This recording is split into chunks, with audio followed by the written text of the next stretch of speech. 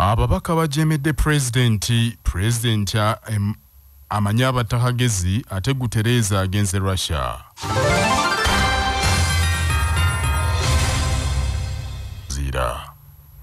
President Yoweri Kaguta Museven habulwa azukusiza omusango gw'okutemula omugenzi Joan Kagezi yali omuwaabi wa government era atadde akazito ku ssaabawolereza wa government atukize buteebi okuyiga abatemu abamutta amateeka gabalamule. Joan Namazi Kagezi abatemu bamuteegera najjeera ku nkingi za Kampala bwe yali addeeka ne bamusindira amasasi agamuttirawo byaliwo ng'ennaku z'omwezi 3 omwezi ogwokusatu omwaka 2015. Mu kiseera bamuttira Joan Kagezi yali akulembeddemu okunoonyereza ku basibe 15 abaakwatibwa nga bawera ennemba n'ogw'okutega bbomu mu Kampala mu 2010 omwafiira abantu abaasibwa mu 7 erugogo ne Kabalagala. President Museven asinzidde mu musomo ogutegekeddwa okujjukira omugenzi Joan Kagezi n'akikubawo nti yeewunya nnyo nti abamutta bamanyiddwa naye emyaka giyise 7 nga tebawozesebwa. Museven agambye nti abatakagezi baddukira bweru wa ggwanga bali eyo bayinaayina naye yeebuuza lwaki ssaabawolereza wa gavumenti tannabayigga bazzibwe kuno babitebye. If they say that they don't want to bring back that person here because we are killers, okay, you try him there. Is that allowed? Why can this person not be tried there and sentenced, put in a hotel, what they call a prison for life? At least we shall know that we know the person. Why can that not be done? Isn't crime transnational also? Why can we not say, you try, if you don't want to bring this person here, you try him there? Tell me what is the problem. Omukulu era wabudde abawaabi wa gavumenti basooso wazannya emisango gy'obutemu emisango gireme kubeetuumako nnyo nga bakyali batono mu muwendo. Asuubizza okwongeza omusaala gwabwe olw'okuziba eddibu eririwo mu ofiisi ya ssaabawaabi wa gavumenti. Kiddiridde ssaabawaabi wa gavumenti Jane Francis Abodo okwekubirira enduulu olw'abakozi abatono mu ofiisi ye ekivuddeko emisango kwetuuma nga yeetaaga abawaabi 8 naye mukadde kano bali 323 era awanjaze nti babongeze ne ku musaala. Abawaabi wa gavumenti bazze balaaja n'okubongeza omusaala era mu 2017 baateekako ebikola wansi ne gavumenti ne bagibawaabira nga bagivunaana obutatuukiriza byesuubiza. Bano gavumenti yabasuubiza okubongeza omusaala okukendeeza ku misolo egikekirwa ku ssente zaabwe ate n'okwanguyirizaako okuyisa etteeka erifuga ofiisi ya ssaabawolereza erifuga ofiisi ya ssaabawaabi wabula ebisuubizo byonna ne gye buli eno byakoma ku mpapula. Obwakabaka bwa Buganda bwanjudde ebisuubirwa mu mbalira y'omwaka gw'ebyensimbi omujja 2022-2023 esuubirwa okubeera ey'ensimbi obuwumbi 155. Ebimu ku bisuubirwa okussibwako essira kuliko okumaliriza ennyumba mu Zibwazaalampanga, okuzimba ebizimbe omunaava ensimbi eziyamba Obwakabaka, okugulira essaza lya Beene ery'Evuma eryato, okwongera amaanyi mu byobulimi naddala emmerezo z'emmwanyi n'okulima emmere emala. Babadde yanjulira akakiiko mu lukiiko lwa Buganda olukulu akavunaanyizibwa ku by'ensimbi enkulaakulana n'okusiga ensimbi mu Bwakabaka ku mbuga ya Buganda ekulu Bulange Mengo. Omumyuka owokubiri owa Katikkiro era omuwanika wa Buganda ow'ekitiibwa Robert Wagwansibirwa agambye nti byonna ebyogeddwako byakusibwa mu nkola. Ngenda n'okukuuma n'okutaasa Namulondo muno twagala oteeka essira kubanga Muzibwazaalampanga tugamba weewaawo ate ne munda okuwunda tusuubira ekinu ky'omwaka gw'ebyensimbi ogujja kuba kuwe. Tulowooza okuteeka bbugwe ku lusaka lwa Namasole, ebbumbu okuddaabiriza mujaguzo, bbugwe w'omunda kutwekooba Emmengo, okuyunga abaana b'engoma ku nswa y'ebyobulamu ate n'okuyunga abakulu ab'obusolya ku nswa y'ebyobulamu. Okugabana obuyinza mu nkola ya federo tusuubira okumalayo pikipiki eri amagombola agatazifuna, okugulira essaza ly'e Buvuma eryato, okukola master plan ku mbuga ezitandikirwako ezitaka wansi wa 20 n'okulaba nga emisomo ku bikosa y'ettaka eri abantu ba Ssaabasajja gyongeramu amaanyi. Okuzimba n'okulabira ebizimbe, tusuubira okuzimbayo ebizimbe ebipya eby'obusuubuzi naddala ku ggombolola ya Ssaabaddukira. Oweekitiibwa Nsibirwa era n'okoddeyo enteekateeka y'Obwakabaka ey'okusitula embeera z'abavubuka, okwongera okutumbula eby'empuliziganya mu Bwakabaka n'okulwanyisa endwadde mu bantu ba Ssaabasajja n'ebirala. akinoganyiza nti ekirime ky'emmwanyi kikyali kya nkizo nnyo mu kusitula Buganda ne Uganda eyawamu kwe kusaba abalimi obutaggwa mu maanyi wabula bongere okuzirima. Ku mbalira y'omwaka gw'ebyensimbi 2021-2022 mu Bwakabaka ogugenda okukomekerezebwa mu mwezi ogw'omusanvu omwaka guno kizuuliddwa nti ku nsimbi obuwumbi 121 ezaali zassibwa mu mbalirira eyo zaayiseemu ng'Obwakabaka bwafunye obuwumbi obusukka mu 123.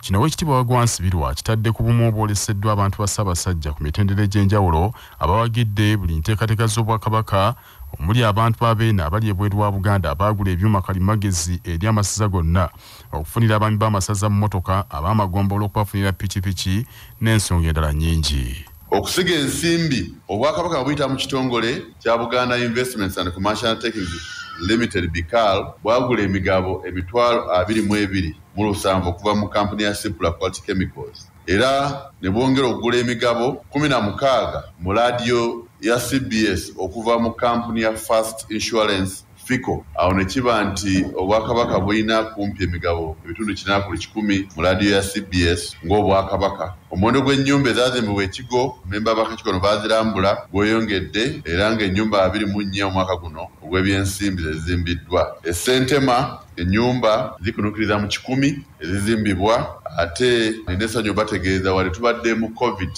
naye Ssettendekero ne Lubiri High School kampasi zombi zaali zaafuna okwewola okwongera okugaziya amatendekero ago naye ensasula yaabwe ebadde nnungi era bali mu budde mu nsasula wadde tubadde emyaka 2 nga tuggaddwa. Ababaka bannakibiina kya NRM tebakkaanyiza ne ssentebe waabwe w'ekibiina kya NRM Yoweri Kaguta Museveni abulwa ku ndagaano gavumenti gye yakola ne musigansimbi Enrica Pinet owa kampuni ya Vinci Coffee Company Limited ekwata ku mmwanyi. Ensonda mu nsisinkano ebadde Kololo zitegeezezza nti omukulembeze gw'eggwanga abadde aperereza ababaka bano bawagire endagaano wabula ne wabaawo banna NRM bamutegeezezza nti singa banaagiwagira erekedde okubafuukira ekizibu ekinene ennyo eri abalonzi abayimiriddewo ku kirime ky'emmwanyi. Omwogezi wa kabondo kano omubaka wa Kagoma North Alex Brandon Kintu agambye nti basazeewo buli mubaka bamuwe endagaano eno agyekenneenye. Kintu agambye nti endagaano eyo yolekedde okubafuukira akayinja mu ngatto singa eneeteekebwa mu nkola mu mbeera nga mweri n'agamba nti beetaaga baddemu okugyetegereza. Ababaka bonna babadde patriotic babadde baagala Uganda balwizinze ebintu bingi ne tukkirizaganya nti endagaano eno tugize twongere gyetegereza.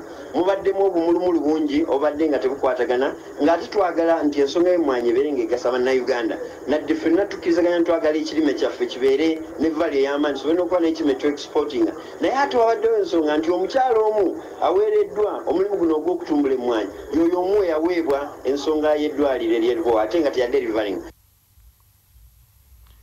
Radio ya Kabaka kya Bassa olwaleero ekwasizza ettaka eri abaweereza baayo abazze bakira ku bannaabwe mu buweereza myaka ena egiyise nga Ssaabasajja Kabaka empologoma ya Buganda bwe yasiima. Mu 2018 omukozi Kasujja Charles yanywa mu bannaakendo, mu 2019 Sylvia Nassonko yawangula, mu 2020 Kavuma Davis yakira ku banne, so nga omwaka oguwedde 2021 Amala Barnaba Leba yanywa mu bannaakendo.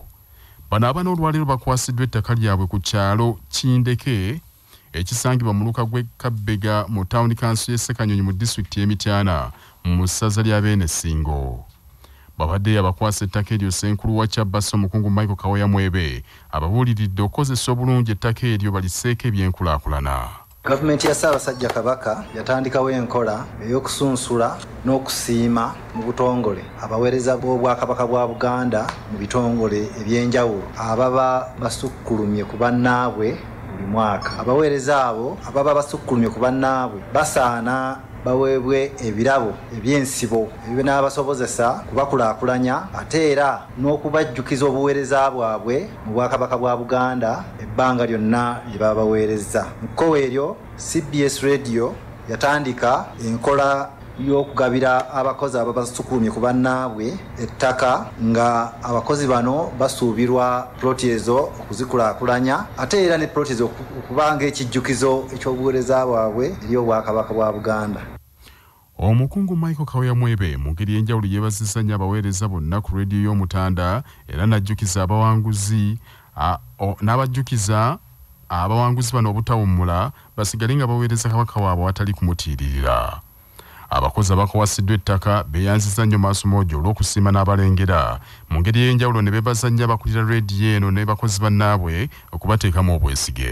Nze wamala baluna bagaluleeba neyanza nnyo mukama wange Ssaabasajja Kabaka olw'okusiima nangu nnomolako ekirabo eky'ettaka. Neyanza nnyo bakama bange mu laadiyo Kyabasa Fama wamu ne bakozi bannange abansobozesa okutuuka ku buwanguzi buno. Nze Nasonko Sylvia neebaza nnyo Ssaabasajja Kabaka olw'okulengerera ewala ate n'asiima n'atuteerawo CBS etuwadde emirimu ate neebaza ne bakama bange bonna ab'okuntikko okuviira ddala ku boodi management bakozi bannange. Nsuubira okukulaakulanya ekitundu kyange kye bampadde. Nze Charles Kasujja neebaza nnyo Ssaabasajja Kabaka okutukkiriza ffe abavubuka okumuweereza n'okuweereza obwakabaka bwaffe. Neebaza bakama bange ku CBS abannonde bamu omwaka ogwo nti nze nkize bannange. Zuba Frank Kavuma Davis neebaza Katonda kutuuka kulina ekkula. Neebaza abakozi bannange bakama bange neebaza ne Ssaabasajja. Kino kyenfunye saakola nti nina manyi nti nja kifuna wabula nakola nga bwe nina okukola.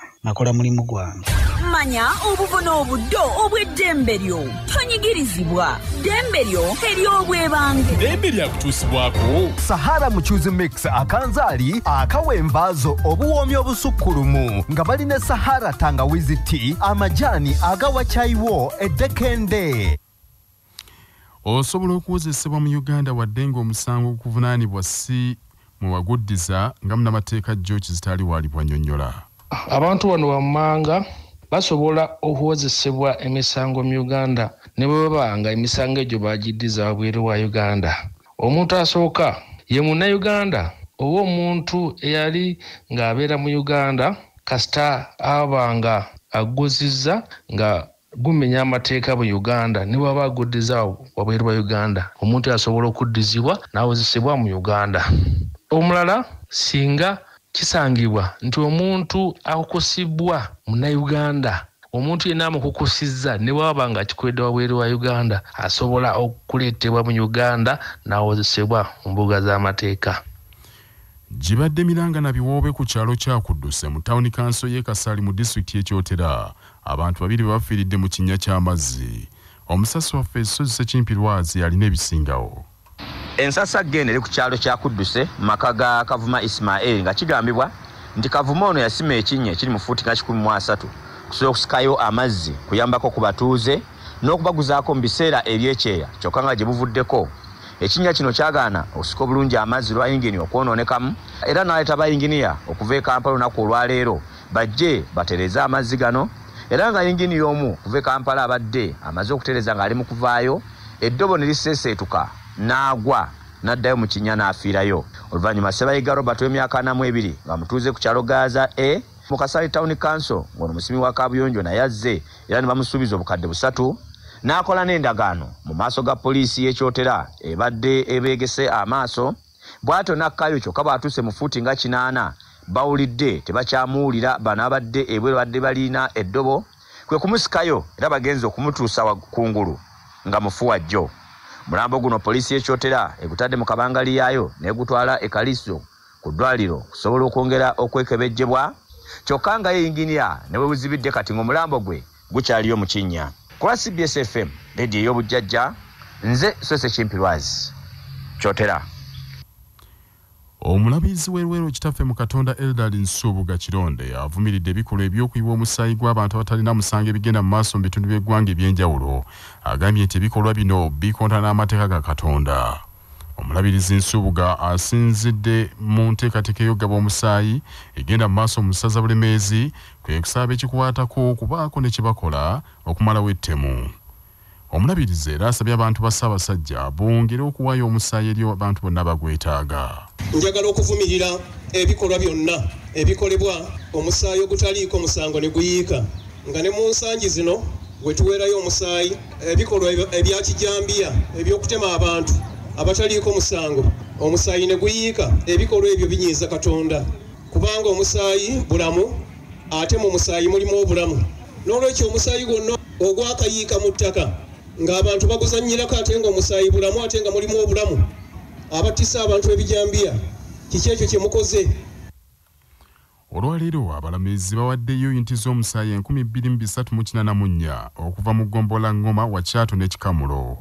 Omwami wa Kabaka w'essaza Bulemeezi Kangaawo Ronald Mulondo asabye abakulembeze bakome okukungirizanga ebizibu abantu bye basanga wabula batwale ekyokulabirako kya nnyinimu Ssaabasajja Kabaka ekyokwanganga ebizibu byonna ebiri mu bantu be. Omubaka w'e Nakaseke Central Alan Mayanja Sebunya babadde agaba omusaayi erumpewe mu ggombola y'Ekikamulo akunze abalemeezi bongere okwenyigira mu nteekateeka zonna ez'Obwakabaka. Okugaba omusaayi kuddamu enkya ku Lwokusatu mu ggombola ya Ssaabagabo Nakaseke, Ssaabadduka Peeka ne Mutuba 10 Ssemuto. Akakiiko ka Paalamenti akalondoola ebyobusuubuzi n'amakolero kakyomedde nnyo Minisita w'Ebyensimbi Matiya Kasaija okukanyooma bw'aganya okugenda okukanyonnyola ku ndagaano y'emmwanyi gye yassaako omukono ne kampuni ya Vinci. Mwine Mpaka ssente w'akakiiko kano alumiriza Minisita Kasaija nti nnaku kati ziweze 2 nga talabikako. Agambye nti Minisita oyo yasoose kuyitibwa ggulo ne yeewolereza nti agenda mu lukiiko lwa Minisita so nga n'olunaku olwaleero bwe bamuyisa agambye nti agenda mu kabondo ka NRM e Kololo. Mwine Mpaka annyonnyodde nti ekiddako akakiiko kwe kuwaabira Minisita oyo Kasajja eri Paalamenti eyawamu mwalipoota nti yanyoomye. Minister of Finance twadde tumanyi nti olwaleero agenda kujja naye twakamuyita emirundi 2 nga tajja. Ffe tugenda kukola report nga turecommendinga bamuholding mu contempt ya Parliament ekitegeeza tagiwa kitiibwa n'olwekyo Parliament ekole ekyesobola. Wabula Minisita oyo Kasajja asangiddwa ku Paalamenti nga yeeriira kyamisana olwaleero agambye nti tannafuna ku bbaluwa yonna emuyita eri akakiiko. Agambye nti talina busobozi kuwunyiriza nti akakiiko kamuyisa awatali kumusindiikira bbaluwa era nti si wa kugendayo awatali bbaluwa emuyita. Kasajja akinogaanyiza nti n'endagaano gye balumiriza nti mbi yakimanyidde ddala nti nnungi nnyo eri Uganda. I was not informed at all. Please give me a letter that was inviting me. Have you understood? Yes, I never got this. That you are in contempt of Parliament? Do I now smell some? There are committees here which are going on every day here. Do I have to smell? You bring a letter for me. You want me to serve? I'm a member of Parliament here. Am I not entitled to eat in the canteen? I am a coffee grower myself. How many acres have you grown? How come I'm not complaining? How come me I'm not complaining? I'm looking for value addition to my coffee and get money. That's what I'm looking for. And that's what that lady promised this country. Amawulire g'ebyemizannyo mu mawulire gaffe agakya Basafama gaagano. Amasomero 8 g'ensozi oluzannya lwa quarter finals mu mpaka z'amasomero ga senior ez'omupiira ogw'ebigere eza National Post Primary Championships ezindira mu kibuga Arua. Buddo SS eyiseewo ekubye Amos College golo 2 ku bwereere. St Andrews Kagwagombe ekubye St Andrews College Kitovu golo 3 ku 1. Kawempe Muslims ekubye Jinja Progressive golo 4 ku 2 eza penalty oluvannyuma lw'okulemagana nga tewali alabika katimba ka munne mu ddakiika 9. St Mary's Kitende ekubye London College golo 2 ku 1. Mukono Kings ekubye Royal Giants 9 ku 8 eza penalty. Abategesa ba Mvara SS bakubye Dynamic SS golo 3 ku bwereere. Jinja SS ekubye St Jude golo 1 ku bwereere. Ate Kibuli SS nekuba Standard High Zana golo 1 ku bwereere. Empiira ku mutendera gwa quarter finals gigenda kuzannyibwa olunaku olw'enkya. Ebyo nga biri bityo mu mpaka za University Football League omupiira oguzannyiddwa Mobuse ekubye Nkumba University golo 1 ku bwereere mu kisaawe Nakawa. Ate empaka za UEFA Champions League ziddamu okuzannyibwa ekiro kino n'omupiira gumu ogw'oluzannyo olusooka ku mutendera gwa semi-finals nga Manchester City bagenda kubulonda ne Real Madrid eya Spain ssaawa 4 ez'ekiro. Amawulire okuva ebweru w'eggwanga nga gakutuusibwako Heritage Family Center ku Heritage Plaza Nansana abateekateeka abagenda okuyingira obufumbo. Essimu noti 7 noti 2 699 337. Omukulembeze w'ekibiina ky'amawanga amagatte Antonio Guterres olwaleero abinaanise engatta agenze Russia bagasimbagana ne President Vladimir Putin amusaba akomye olutalo kafungula nkete lwe yaggula ku muliraanwa waabwe Ukraine. Guterres ayogedde kati nti ekya Russia okulumba Ukraine kimenya amateeka g'ekibiina ky'amawanga amagatte kyokka nti y'ensonga esinga okumuluma be bannaalumanya ne bassaalumanya abangi abattirwa obwemage mu lutalo luno. Akinogaanyiza nti Russia tagenze kuyomba na Putin wabula obubaka buyeetisse bwakutabaganya njuyi zombiriri n'okulaba nti emirembe giddamu okubukala e Ukraine. Guno gwe mulundi ogusookedde ddala Antonio Guterres okwogeraganya maaso ku maaso ne Vladimir Putin kasooka olutalo luno lubalukawo era waatuukidde okubinaanika engatto ng'olutalo luno lufuuse essaanya. Minisita wa Russia w'ensonga z'ebweru Sergei Lavrov yatuuse n'okulangirira nti ebituuse ensi esaanye ekimanye nti n'olutalo lugenda kuvaamu ssematalo owookusatu. Weewaawo ekibiina ky'amawanga amagatte kirina obuyinza okukoma ku mawanga gonna kyokka mu mbeera eno Russia kigigendako mpola olw'enkizo gy'erina mu kibiina ekyo ng'esobola okukozesa enkizo eyo okulemesa ebiteeso byonna ebiba biyisiddwa. Mu mbeera ya Antonio Guterres ebigambo bye bibaddenga bitono nnyo kasooka lutalo luno lubalukawo era n'okugenda e Russia agenzeyo mu mbeera ya kwogerezeganya n'okuweyaweya Putin aganzike wansi emmundu. Ebyo nga bikyali bitya amawanga namukago 40 gatudde olwaleero German okuteesa ku ky'okwongera Ukraine ebyokulwanyisa era America esinzidde mu lukuŋŋaana olwo ne yeewera nti yakola buli kiri wansi w'enjuba okulaba nti Ukraine efuna obuyambi bwe yeetaaga okumegguza Russia. Bannaffe ag'essaawa zino kangamalirize mu bufunze.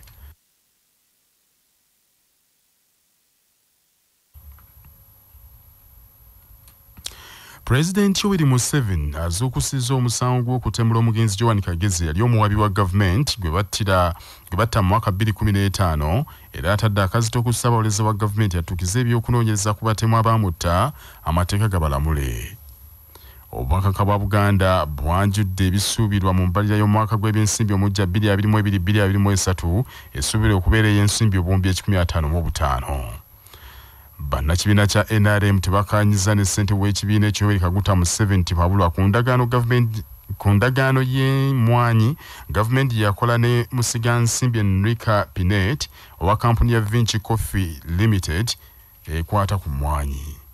Kulembeze w'ekibiina kya mawanga amagatte Antonio Guterres abinaanise engatta agenze Russia agasimbagana ne Vladimir Putin amusaba akomye olutalo kafungula nkete lwe yaggula ku Ukraine. Ge mawulire ekito kya leero agundegunde maaso moogi.